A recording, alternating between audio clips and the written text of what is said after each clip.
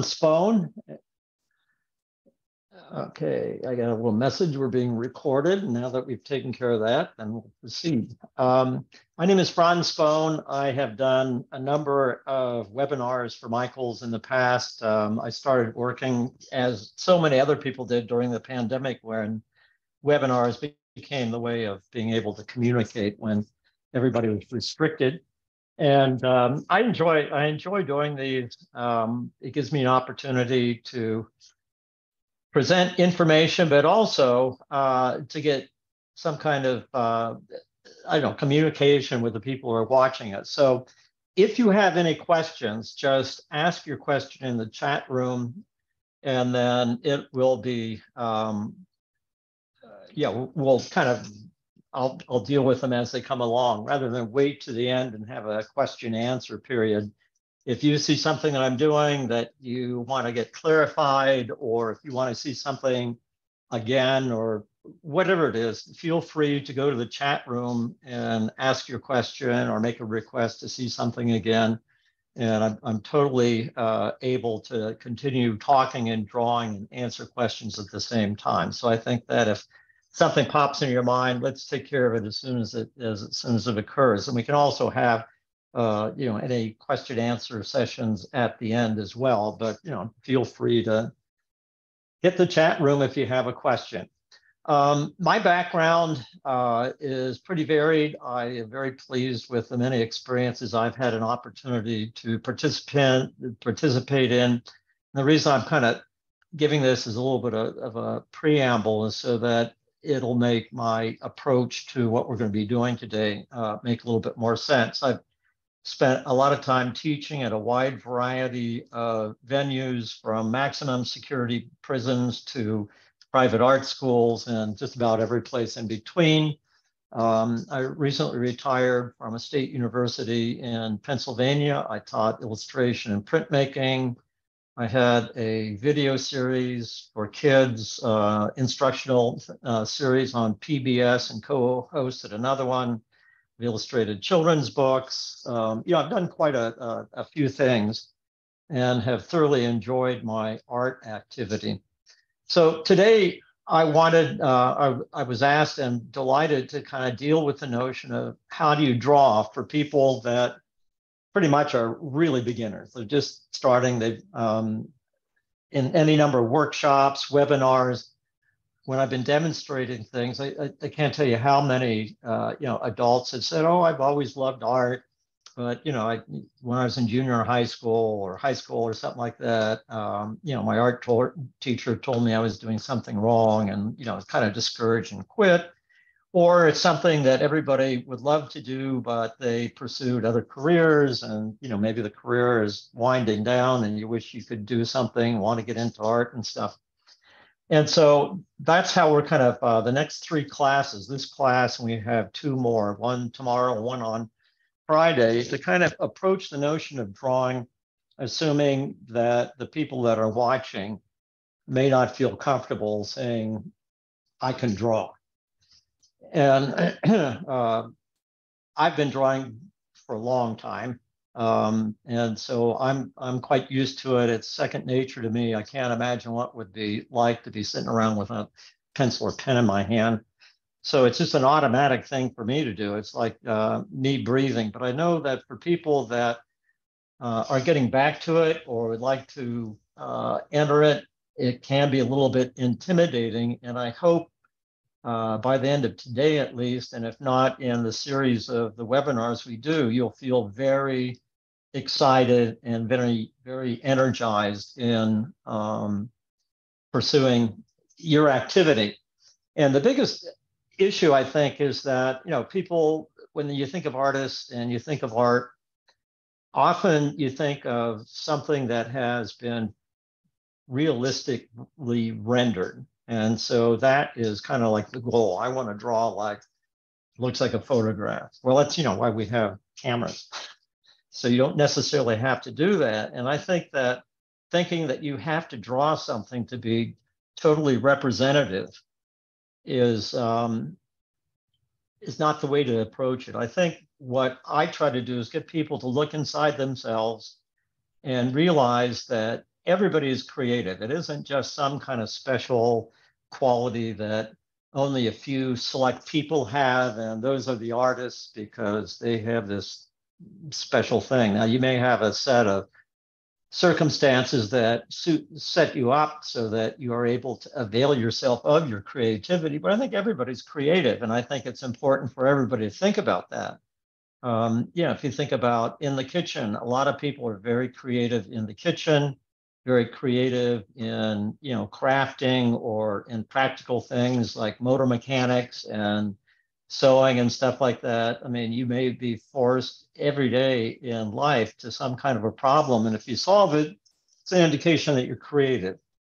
So in drawing, it's channeling that creativity to try to express yourself through the mode of drawing so that you've accomplished your goal. And it doesn't always have to be specifically about making something look like, oh, that apple, I drew it so it looks like you could pick up and eat it. Now, there's nothing wrong with doing that, but it shouldn't be the only goal in doing a drawing. I mean, there are all sorts of things that you can do with the drawing, and we'll get into some of that stuff in a little bit. But I really wanted right from the beginning to assure everybody that it's not a matter of whether you can draw something that looks super realistic. It's about whether or not you can draw something that express your energy, your personality.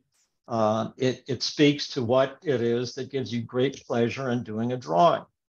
And so for me, I got a pretty wide range because professionally I've been asked to do a lot of things, and there are different drawing styles that I might do for specific project that I normally would not do. Normally, and I'll be showing you some examples of it, I just like to have things pop out of my head. I do a lot of drawing of all these characters and things that are inside my head, and I get them out. But I am adept at being able to render something. And so I've had a couple of projects where I've had to draw things realistically. So over the years, I've taught myself how to do both ranges, and I'll show you examples of them. But again, I can't emphasize enough that the goal is not to teach you how to do just really exquisite, realistic drawing. I think it's much more important to try to help you discover what it is that you want to do. And if you do want to draw something realistic, there's no reason why you can't do it. It just takes a lot of practice more than anything else. You just have to keep at it and keep at it and keep at it. It isn't like somebody has a magical genetic thing, predisposition to it. It's just that level of observational stuff you can do really well right from the beginning if you're looking, and if you have a couple of guidelines, but to do something so it looks, just like the real thing, that takes a lot of practice. But I can also, anything that I'm giving you in the next 3 sessions will be applicable to whether it's something that's very abstract, something that's very whimsical, or if something that is very realistic. The things that we're going to go over is applicable to all those things. So I think we're going to switch to the overhead camera, and then we'll get started with looking at the materials and looking at some examples of drawing and get into it. Okay, so as I mentioned, this is a shot of a drawing that I did when I was 5 years old. And so I can't quite fit it all in, but you can get an idea. And it was almost like kind of paneled after a cartoon thing where somebody is standing in front of a cannon, and then there's a very subtle little change there. It's lit, and the cannonball comes out, and then somebody get carried off of a stretcher. This is so typical of what the boys of my generation, I'm not sure, but I don't think it's changed too much. Yeah, we drew pictures of aliens, we drew pictures of monsters. There's a lot of people getting blown up, things like that. So this is one of my example of what I did when I was 5 or 6 years old. So switch 65 years or later, this is, like kind of again, another extreme. This is a replica of a famous drawing by Albrecht Dürer of a rabbit. And Albrecht Dürer worked during the Baroque. He is kind of credited for really getting watercolor to be a major medium, and is also known for his woodcuts and other graphic works. But, you know, if you look at the two, you can see that there's a bit of a contrast in the technique, but it's the same brain and the same, you know, hand that did both of them. This one is much more personal. You know, this one, even if I'm doing something realistic, I try to get a feeling for, you know, the fact that this is a very specific rabbit, is a generic rabbit. And, you know, as it turns out, it was Albrecht Dürer's rabbit, but I stole it from him. So if you think about why you want to draw, okay, well, you might want to do, you know, I illustrated children's books. I have done, you know, any number of projects. So that can help direct what you should be working on. And again, for the type of thing that I like doing more than anything else, I'll show you some of it. Now, I do a lot of sketches in my sketchbook.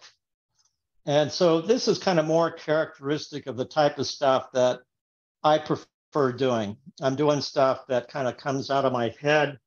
You know, I recently had an exhibition. So I have, you know, a whole kind of, I'll bring up a little bit closer. I can get out of the. So a lot of animals, and they're very personable. You know, it's almost like they kind of represent what humans would be doing. But on the other hand, in the same exhibition, this is a charcoal drawing of like one of the old kind of fashioned rubber squeezy toys. And then this is an oil painting of 2 salt and pepper shakers inside of a sugar bowl. So even though the technique is very different, one of them is very realistic, the other is very whimsical and fantasy and totally out of my head when I drew these things. The same brain has conceived of them, because usually when I'm doing these kind of things, I pick odd objects to begin with. I'm not doing like a real fish. I'm doing a real toy that has kind of a stylization in a cartoony way. And so, you know, it was a way for me to do realism, but interject my personality and my way of thinking of things into it. So again, I keep on stressing the notion of, you'll figure out the techniques, you'll figure out how to do all this stuff, but the most important thing is to try to figure out what is it about doing a drawing, or later perhaps doing a, you know, pastel oil painting or something like that. You know, why am I even doing it? Why does this give me such pleasure? And I'll tell you that when I get, you know, get just a real fast to go through the sketchbook. Here's a page that has kind of a combination of realism and my own goofy little drawings of birds and stuff. And I like doing them both. And so for me, I guess I'm a little schizophrenic in that I love the challenge of doing something like this, but I really enjoy doing this. And I think part of it is that you know, I have kind of a humorous look of things. But again, you know, realism, and then here's a little pop-up book of, you know, one of my characters. And so again, it's just the point I'm trying to make is that it doesn't have to, like, even within one artist, you can do a whole bunch of different things. So sketching for me is, you know, this is a very typical page of what I do. These are pen and ink, and then I'll either use a marker or color or something like that. If I see something I really like, then I'll enhance it with colors. But, you know, my whole sketchbook is all full of these little drawings and these things. And again, this is what I prefer to do. But I can do the other stuff as well. So again, point is, everybody's creative. Everybody has potential of finding something to do. Now, as far as my influences, you know, when I was growing up, you know, cartoons, I started off copying comic strips, and then comic books. That's how I kind of started to learn how to draw, as I used to copy cartoons and cartoon strips, and then kind of went through school, learned a few things about techniques and stuff, until I got to a point that, you know, I had some technical skills, but, you know, for the most part, it was on my own to decide what it is that, you know, I want to do. Okay, so Ron, We Yes. are loving seeing all your sketchbooks, and we have kind of two questions that can go into one. Okay. One Yes. is, what do you prefer to sketch with, as far as graphite wise? And then kind of part B of that question is wood pencils versus mechanical. Okay, well, we're about ready to get into the discussion of the pencils and what makes one different than the other. So that especially in terms of a mechanical pencil and its use and regular graphite, what I prefer doing is using pen and ink. I don't draw it first in graphite. I go right from ink to paper. And that's why, you know, sometimes the drawing becomes a little more interesting. In fact, you know, I can grab over and pick up one of my, so the way that I usually do it is just think, okay, well, maybe I'm going to draw some kind of a duck. So I'll just start immediately with thinking about what I want to do with the duck. You know, I don't want to go into a whole lot, but, you know, this is, you know, kind of, this is the way that I work a lot. Usually a little bit smaller than this in my sketchbooks. And I'll come up with something like that. And then I'll do something else, maybe like an elephant. And I kind of like the immediacy of this. It used to be, I started off where I would do stuff in pencil and then I would go over it with ink pen, but then that lost a lot of the energy and the immediacy of it. And so I just got to a point where I was so used to just starting to draw without any guidelines at all. And part of it's intuitive. But I know that there are some times that I do sketch something out with a pencil and then go over it, but that's more for kind of the realistic stuff. But what I just have a scrap piece of paper hanging out here. So, you know, these are just the type of things that I do to get an idea. And then once I look at something like maybe this dog that's kind of whistling a tune, I might think, oh, that's really nice. And so then if it's on a bigger piece of paper, I can go over it and start sketching trees into it and all that, or I can transfer that idea. And maybe when I transfer it, I'll do it in pencil and then go over it with ink. But if I'm doing a pencil drawing, let's get into the pencil work now. I'll just start with a, I think it's really helpful to know about materials. And so I have this thing from Faber-Castell that was put together, I think maybe in the 30s, maybe even in the 20s, but it kind of shows you how a pencil is made. And so what pencils are graphite. Okay, so this is a chunk of graphite and it's mined from the ground. It's a mineral. And then this is ground up and powdered. And then this is clay. And Faber-Castell uses a real high quality clay. This is ground up. The clay is ground up. The graphite is ground up. And then it's mixed together with water. Now, if you think about pencils, we'll move this for a second. All right. Pencils come in a variety of hardnesses and softness. All right, so I just have a couple of, these are the Castell 9000. They're kind of the standard. Okay, we got, if you look at the way that they're labeled, 2B, 4B, 6B, 8B, somewhere around here, I've got a 2H. So they run from 6H, which is a very hard pencil, to an 8B, which is a very soft pencil.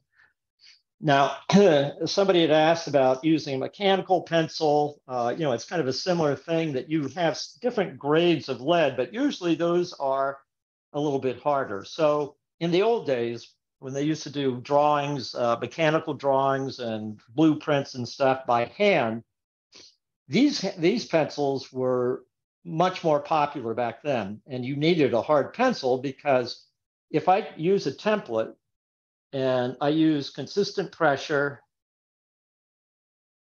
and I go around there, I will get a line that is, I'll bring it up a little bit higher, maybe, there we go. So it's a consistency in terms of direction. I mean, there's really no direction. and the value of it. The lightness and the darkness is controlled. It's the same, and there's no variation in that line. It's just very strictly a circular line.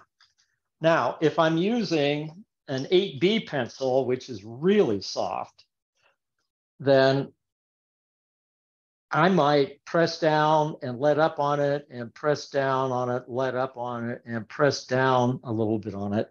So this has a much more dynamic quality. And so this is much more applicable to something like a sketch of a person or an object or a drawing, where this type of line, which is very static, it just doesn't have any variation at all.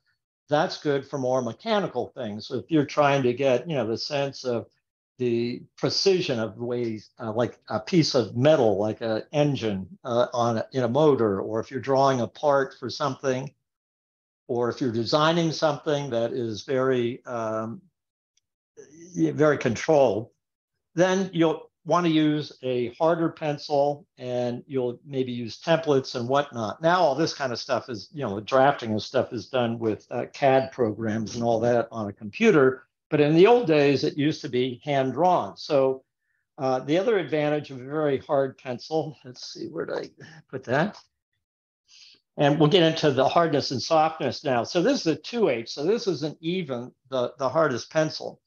And also when you're drawing, we're not writing letters. And so sometimes for details, you can do that. But generally, if you're just kind of trying to put in some value or something, you want to hold the pencil more at the end and kind of use it. And the more you press down on it from this way, you get something dark. But if I want to do kind of like all right, I'm going to start with the darkest thing I can get with this pencil. And then if I let up on my pressure a little bit, then you can see that immediately it gets lighter and lighter and lighter and lighter until I hardly have anything at all. So the range of a 2H is something that's kind of like not even a medium gray down to nothing. On the other hand, if I take my 8B pencil and I do the same thing right next to it, you can see immediately, oh, wow, look at that, and then I can get a fuller range because I have more control of whether I put a lot of pressure, little pressure. So I keep on going and going and going. And I get to a point that it's almost as light as that. So for me, the way that I draw, I generally go for the softer pencils. Now, if you're like kind of sketching something out, let's say that you're going to do an apple or something like that, then you might want really light lines as a guideline first. I just happen to have an apple right here. Imagine that. So let's say I'm drawing this apple, and I can sketch it in, because sometimes if you're sketching, you may not get the proportion quite right, and you might want to change it and erase it and whatnot. But then once I have that in there, then I can kind of come back and think, all right, I can put a little more in through here. I can get a little bit of value on this side, and I can start working with the shading. And we're going to kind of go into this type of thing tomorrow and on Friday, but just, to kind of explain why you have different softnesses of lead, I thought it would be, kind of good to. All right, so you can kind of see, and then if I want to highlight something, or if I really want to call attention to an edge, I can put like a darker, almost like a line in through there. And so it's going to have a certain character with a variation of light to dark, not only in terms of the value in the shading, but also if I decide that I want to add some kind of line to things. And you don't have to outline everything. Like I don't have to do an apple by automatically outlining the whole thing. I could leave, in fact, let's get rid of some of the lines there.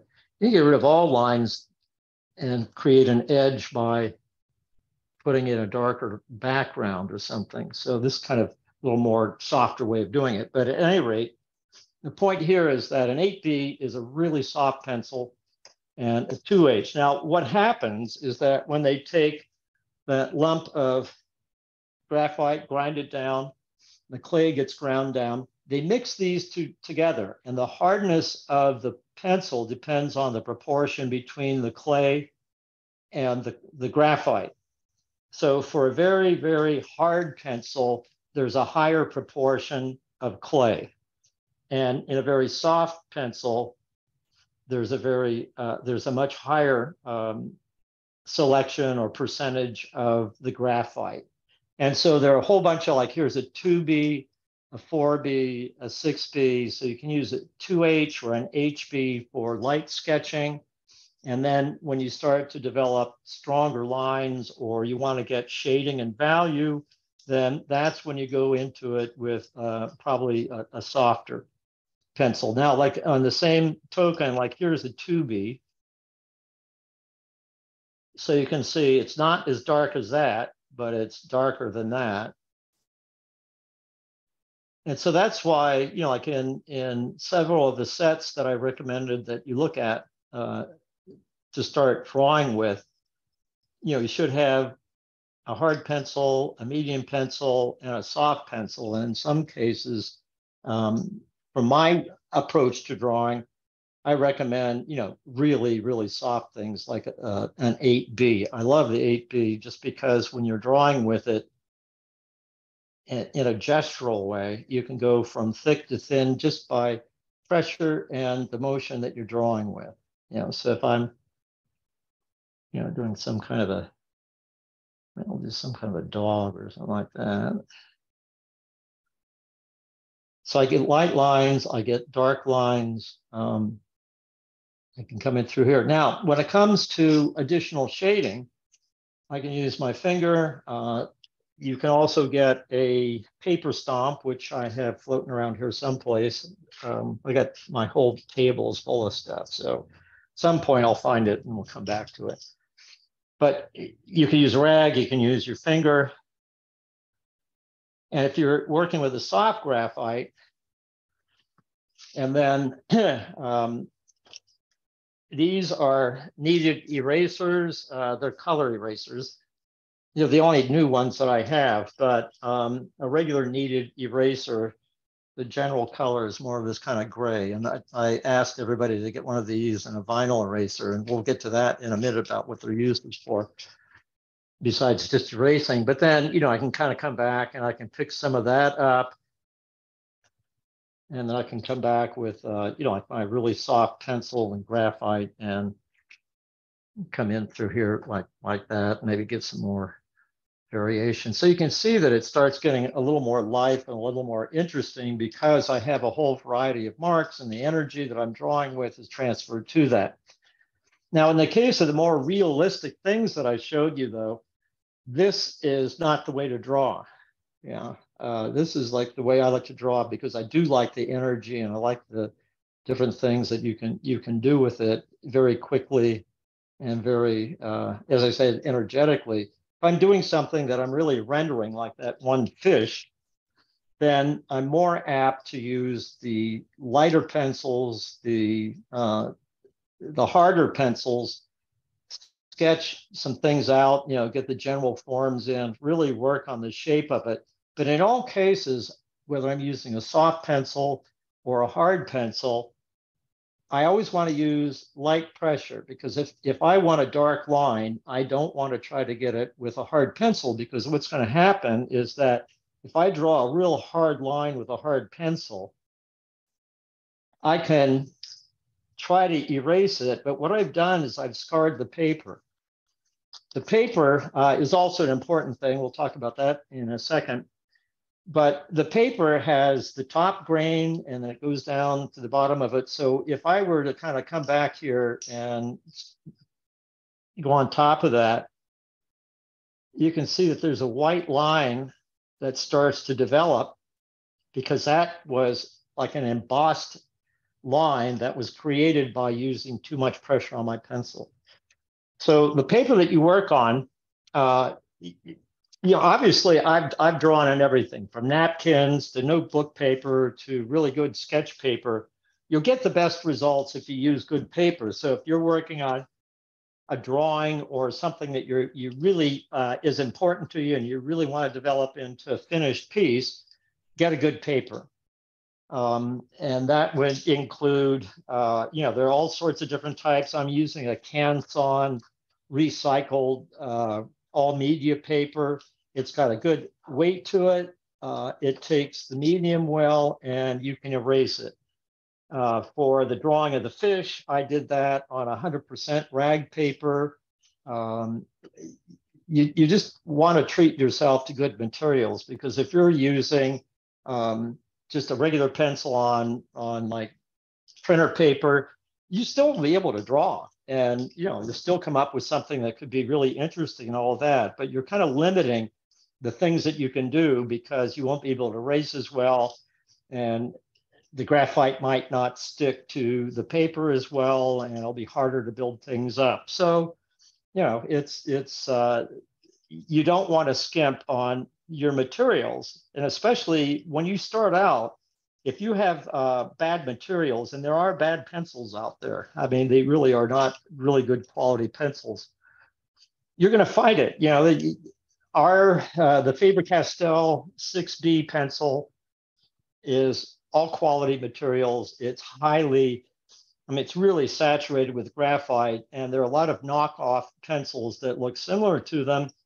And you think, oh, I got an 8B here, and you're just not getting anything because they have more filler. So you want to have really as the best materials you can afford, because you'll have a much more pleasurable experience doing it, and that just enhances everything. So if we go back to kind of the pencils and the way that they make them, all right, we talked about the softness and all that, but I thought it'd be interesting for you to actually see. These are the wood blanks. They come from California. Faber-Castell has a stand of trees, cedar in California. They cut the trees down, they make the blanks there, and then they ship the blanks to Germany. And then they will take the blanks and they'll cut grooves in them. And then they will fill them with whatever lead they've made. This could be a 6B, could be a 2H, whatever. And then they glue them together to make a sandwich. And that's important to mention. Some pencils, they'll spot glue. So once these go into these slats, they'll put a little thing of glue here and here and here. Faber-Castell glues them along the whole barrel so that when everything is sandwiched together, all right, then they start milling one side. And then when they do the second side, they didn't go all the way down on this side or they'd fall apart. But, this is kind of what makes the pencils when they finish. And then they paint them and get them ready, and then pre-sharpen them when they come to you. Now, the thing about gluing them on the whole side, I don't know if you've ever had a pencil that when you sharpen it, all of a sudden you get to a point and the lead comes out. And that's because at some point, like these are fragile. So if you drop a pencil, there's a chance that the graphite from the shock of dropping it might break.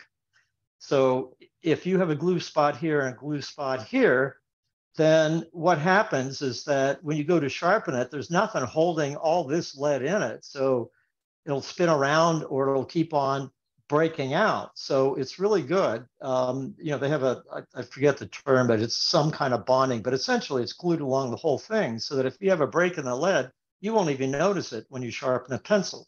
The other thing that's important is that these leads should be exactly in the center, because if they aren't, if they're off to one side, when you sharpen that pencil, your point will have graphite on one side and it'll have a wood, shield on the other. So, that's kind of some of the things that are the difference between a really good quality pencil and something that's, manufactured and sold very cheaply. So it seems like kind of the American way a lot of times is, spend as little money on something as possible. But when you're trying to do a pleasurable thing, in an analogy I always used to use too is that, if my son's going to play football, I'm not going to buy him a cardboard helmet. I want to make sure that he survives the experience. So I will buy him a good quality helmet. And, drawing is a very pleasurable, very rewarding, exciting thing to do.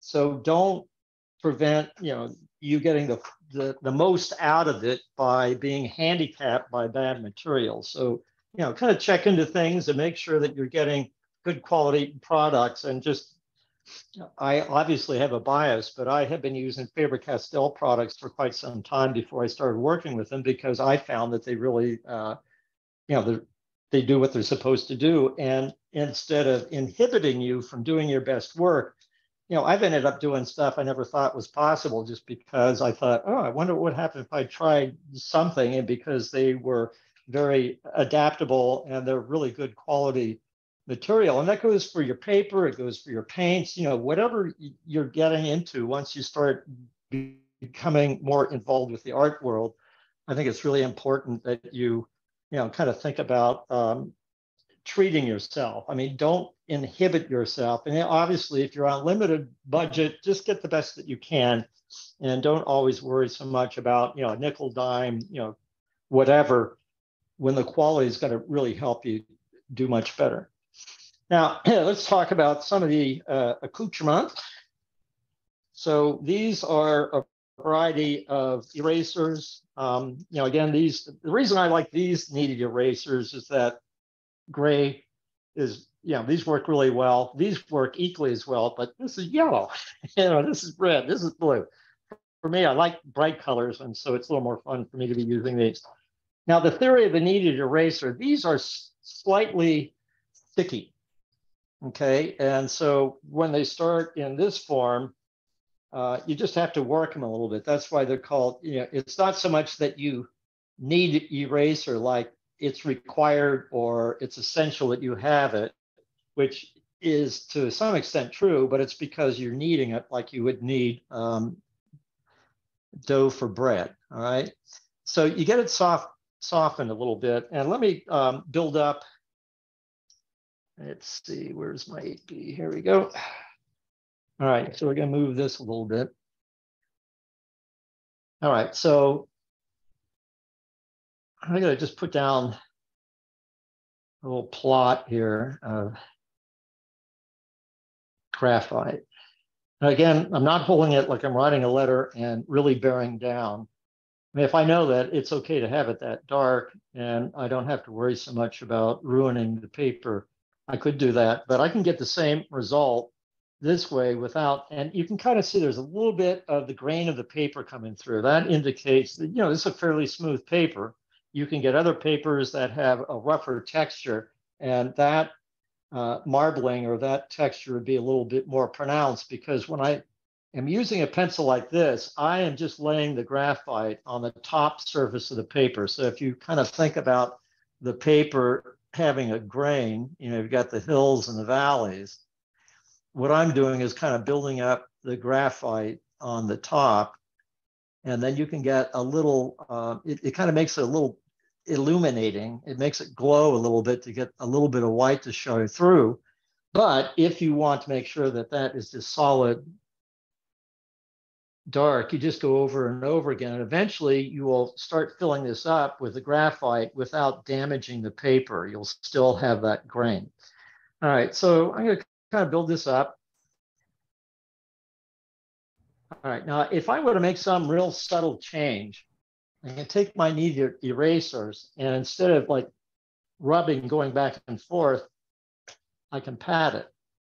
And so all of a sudden it just pulls the graphite off. So in a sense, it is erasing, but it's more like adjusting the value. So if you have an area that you want to kind of feather into something else, you could just kind of roll this up, make a little bit more, and just with very light pressure, you can start picking up some of that value.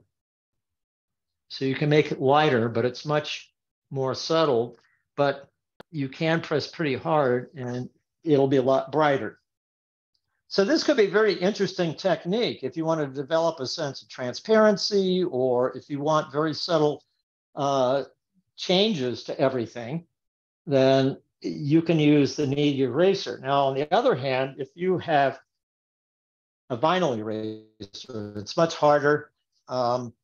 You've got nice edges, sharp edges. Eventually as you use this, you might want to trim it to get a sharper edge if you need it. But if I want to, I can use this to draw with. So it's much more effective in terms of totally removing something. So let's say I've got, now this is a graphite crayon. These also come in different hardnesses. I think most of them are in the B range. The B, like a 2B, 4B, 6B. The B represents the softness, and the H's are for the hard. What are nice about a tool like this, you have a point. If you're doing a bigger drawing and you're using a pencil like this is a 2H, that's as big as the thickness of that line is going to be. So if you're doing some big shape, let's bring this, if you're doing some big shape, that's not going to be very dramatic because the shape that you've described in the surface area is a lot larger, and then that makes this line look a lot smaller. On the other, actually, let's use the 6B just so it shows up a little bit. If I do a shape that's that big, then this line, the thickness of that line seems to work fairly well with that shape. But if I'm coming up here like that, then the thickness of that line may be a little bit inadequate to kind of fully define that shape. So if you have a tool like this as a graphite crayon, when I make this line, it's a lot thicker. And especially if you're thinking about doing gesture drawing and something much larger than working a sketchbook, then it's going to be much more able to take on the task of working with the scale. Now, the other thing about these, if you want, you can see that they are hexagonal and they have these flat shots. So if you want a thicker line, you can draw with one of those surfaces. So again, it's kind of good to know what's out there and what's available depending on what it is that you want to do, so that if I want to draw, all right. Okay. And then I can use, and you also become very adept, even though it's kind of a thick line, you still can get small little details if you go off of some of the sharp edges. So I can get like a thin line using the edge. I can get a thicker line if I use the point, and the more I use the point and it wears down, the thicker the line. I can get a line with using one of the facets. And then there's always, you can get some nice shading by using the side of it. So if you're working on a larger scale, this is a very versatile tool because you can get all these different line weights, plus you can also shade it in. Okay, hi, Franz. So, we've got one of your favorite questions on how to sharpen the crayon. Okay. The crayon, they make a pencil sharpener that has a little hole and a big hole. So you can sharpen that. And when you get to a certain point, what I do, like this is one of those things, hold on for 1 second. That's the advantage of being in my studio. For the crayon, most of the times, if I can't find a sharpener that's big enough to do it, you can just use an X-Acto knife. And I don't have one handy right now, but Faber-Castell has a real nice knife that is especially for doing this. Now, a lot of times if I'm sharpening my crayon with a knife, and what I'm doing is just using very light pressure and then just kind of going around.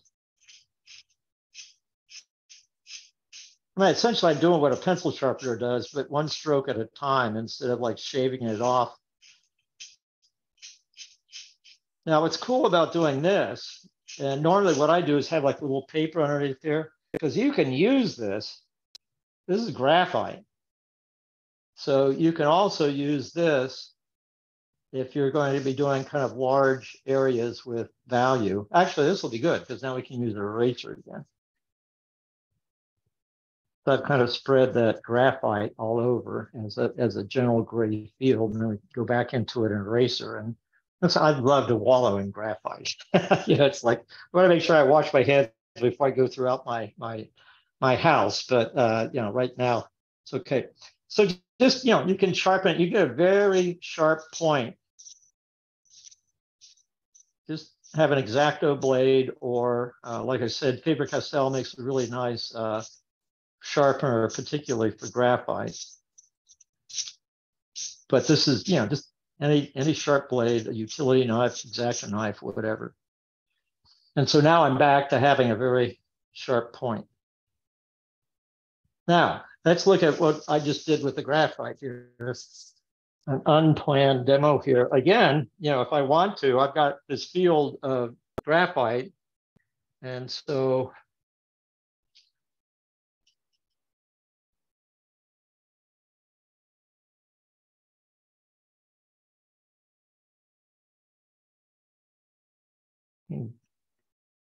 starting to look a little bit like piano. This is going to be Pinocchio. Let's make him really lie. Put a really long nose on him this time. And then I can take my Kneaded eraser, and if I want the light to come in this way, and so this is, again, this is not a realistic drawing, but it's a drawing, and I find doing stuff like this a lot of fun.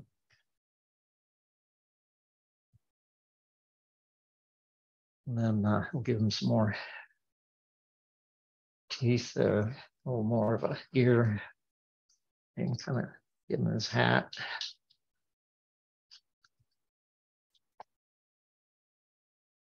Then you can come back and refine some of that.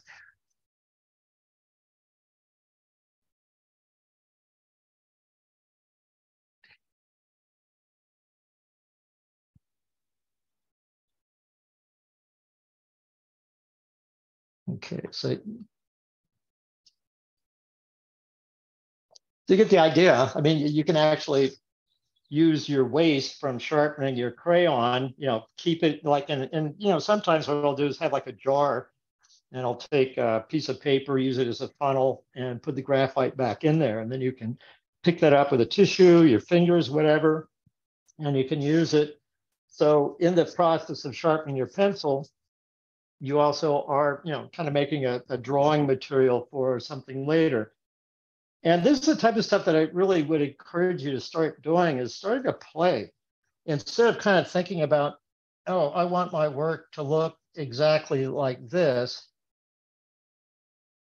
maybe you would find that you can express yourself better in a more whimsical or abstract or energetic way. Because a lot of what this is, there's a lot of energy. I mean, you've erased it, and you can see that there's a lot of physicality to this, and that's why it looks the way it does. Now, if we had decided that we'd start with a 2H pencil and go all the way up to an 8B and do something like that apple and highly render it, like, well, here's a good example. This is on the case of the Faber-Castell Sketch Set that you could also get. It's got a really good range. It goes from 2H to 6B. It's got a sharpener and eraser in it, but all these tones were very meticulously built up. And in doing a drawing like that, it's a matter of maybe sketching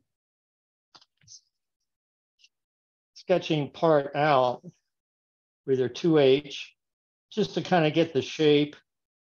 And the other thing too is, like, I think that beginners a lot of times have a tendency to do what I call stutter drawing. They kind of draw and draw. And so instead of kind of trying really very energetic and fluid motions, that energy is stopped up a little bit by being timid about what you're doing. So you got erasers, and if you're using a light line, let's flip over here for a minute.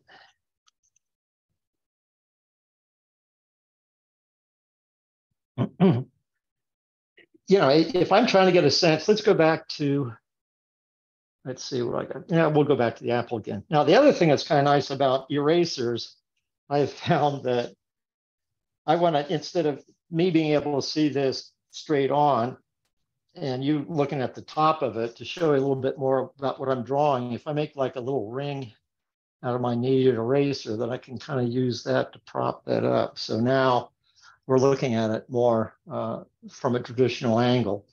So I could come through here. I'm holding a pencil and I want to make a light line. So I'm just kind of seeing tentatively where that line is. So you can make a whole bunch of lines, but instead of kind of going little itchy, scratchy bits, just feel into the movement of it. You want to get that to be freewheeling rather than stop, start, stop, start. And part of that is just confidence. You know, you got to think, all right, there's a good chance the first line you make is not going to be correct, but that's why you make all these other lines. And in these series of lines, you'll start to pick out the form that is more consistent with you want here. Now we're getting into a little bit more of what we're going to be discussing later, but if you think about, you know, this as a sphere, then, and it's, let's say it's invisible, or let's say you can see through it. If you think about, you know, if I cut that apple in half, you'll get something that looks slightly like a heart. But when you look at it all together, you don't really see that, but there is a depression in here. So we'll kind of indicate where that is. And then kind of put like a little line of symmetry here. And then I think about this part. There is part of that apple that kind of comes like this.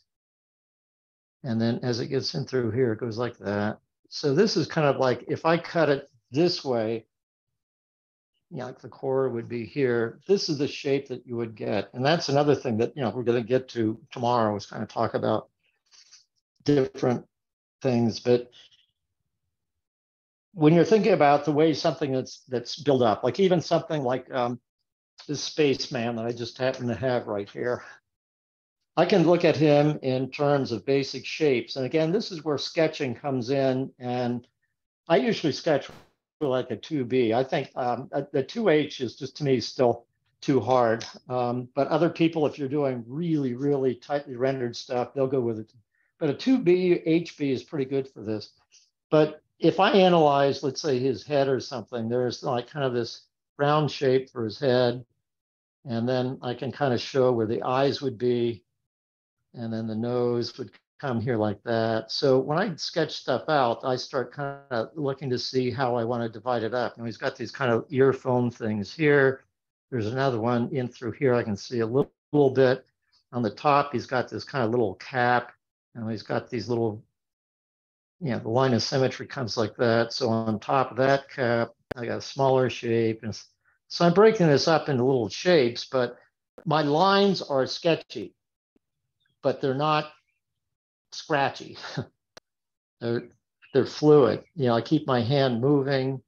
The energy is fluid rather than stop, start, stop, start. And I think that if you get used to sketching in a more fluid way, and again, you know, if you do something that's way off, that's what you have your eraser for. So, you know, if you do light lines, you know, you could get rid of the entire thing or leave just enough as a guide of what you did before and use that to build on the next one. So again, that's, you know, one of the reasons it's good to know about the qualities of your materials. So you know that for sketching, you might want to use a soft one, but one that isn't as soft as an 8B. It's very erasable. And then when you start thinking about blocking in the shading for it, you can do the same thing. You can kind of very quickly put it in a preliminary way if you want, you know, something that's a little more energetic, or if you want to build it so it's really photographic, then you start building those areas up lightly and generally get the whole thing, the lightest value in first. Then you go into other areas, you can put a little bit more, and you put a little bit more, and you build these up gradually and get these things so that they're seamless and you don't see any strokes or any hand evidence at all. But again, for me, you know, just the way that I naturally draw, it's much more a combination of, you know, these kind of lines and things like that. But it's up to you to decide. So, oh yeah, another thing I thought was interesting All right, this is, again, what I'm talking about for me, and this is not necessarily something for you. I just found some pieces of scrap paper where I was just kind of playing around with a pencil. And so again, this is the way that I draw, because again, I'm coming up with, I start drawing something, I might say, okay, I'm going to do a duck, but I never know until after I draw it what that duck's going to look like. I was doing a series of elephants, angry elephants, odd people, monkeys, try to experiment with getting, movements that they aren't all static, different weird poses and stuff like that. We'll get into that like in step 3. There's a pig. I was drawing a pig in lederhosen. But the character of all this stuff is different line weights. I just noticed somebody put in, I think softer would be easier. I totally agree. I think that if I had one pencil that I had to pick to use, I couldn't use anything else, I'd always get the 8B, because it gives you the opportunity to be able to draw light, sketchy lines, as well as, really dark lines.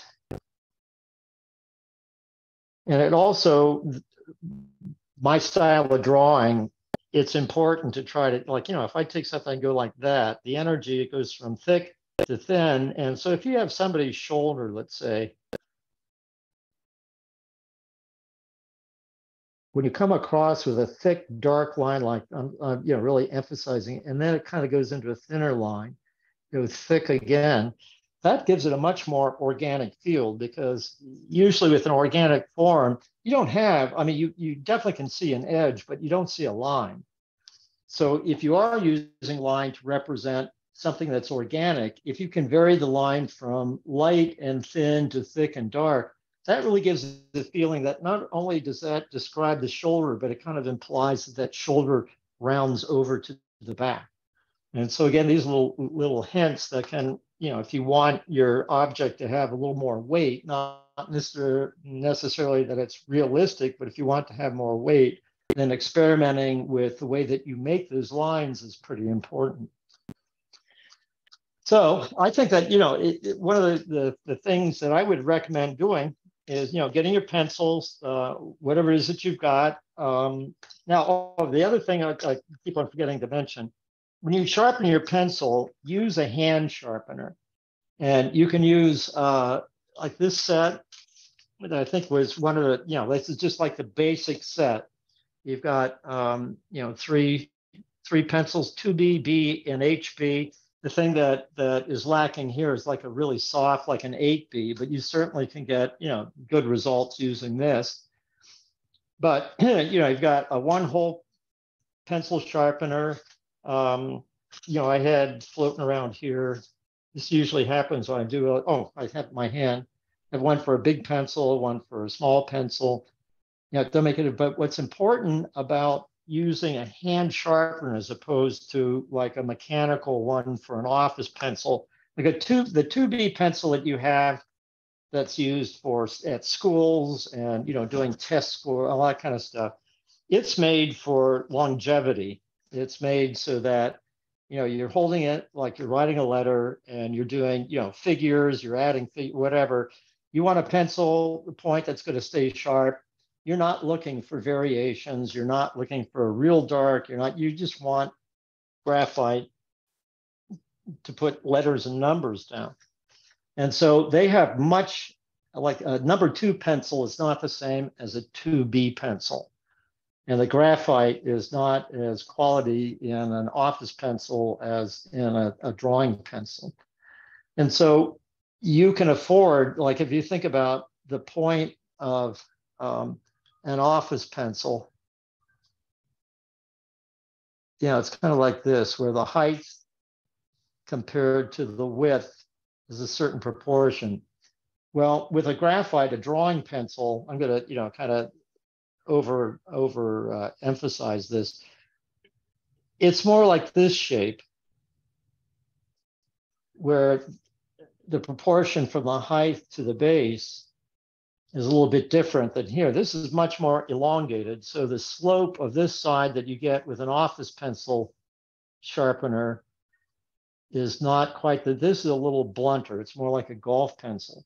And that's because the wider, since this is a softer graphite, since this is softer lead in the pencil, it's going to break a lot easier. So these pencils are much harder, and so they can be sharpened so that they're more like this, and the point will last longer.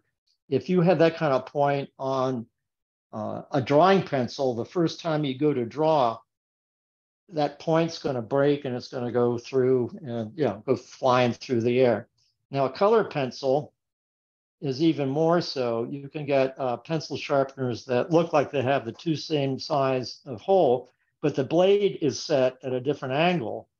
And so for color pencils, they're even more squat because the lead in a color pencil is even more soft than in a graphite. So the blade's set here so that you're not going to get the same, quite the same type of point that you do with a automatic electric sharpener. So, just get used to sharpen your, it seems like, oh, well, I'm going backwards using a hand sharpener. Now, this is much better for your pencil to use this because it's set in a way, and it also is a little bit gentler. Sometimes with an office, it kind of grinds them rather than sharpen them, and you'll get the pencil last a lot longer if you hand sharpen them with like a handheld sharpener. Okay, so as far as erasers, we kind of talked about the kneaded erasers and the vinyl eraser. This is for heavy duty stuff. We're making really dramatic changes. Oh, and then with the kneaded eraser, you can see it's already gotten full of all that graphite. So to use it next time, what I'll do is knead it, and what happens is that magically, who knows where the graphite goes? It's almost like it's a magic trip. Eventually, you'll really saturate, but now this is nice and clean, or clean enough that, if I use it instead of depositing graphite, I'll pick it up, and it's still very, it's sticky enough. Okay. Now there are other, I just noticed somebody asked about a pink pearl. Pink pearl's a good eraser. It would be comparable more, to this type of eraser. The kneaded eraser is pretty much a distinct animal compared to a harder eraser. The vinyl eraser is good. These are made so that as you erase on them, you can see you get a couple little shreds and stuff. It's effective in hardcore erasing, but it's a little more gentle on the paper. Sometimes a pink pearl, especially if they've been around a little bit, get kind of hard, might actually damage the paper a little bit. Vinyl eraser stays softer a little bit longer, but a pink pearl certainly would work. All right, so erasers, but then they also, yes? That is time, but I would like to invite everybody tomorrow to come with your questions. Yes, I didn't have a clock going, so I could be here for another 2 hours if anybody, So yes. Tomorrow, what we'll do is go over methods of creating space and how you can start putting your image together and beginning approaches to drawing. And then the third session, we'll really get into depth of drawing one object and try to kind of develop it far enough along how you can see all this various information will combine into one thing. So perfect. Hope to see everybody tomorrow. Okay, everybody, get your pencils out and start playing.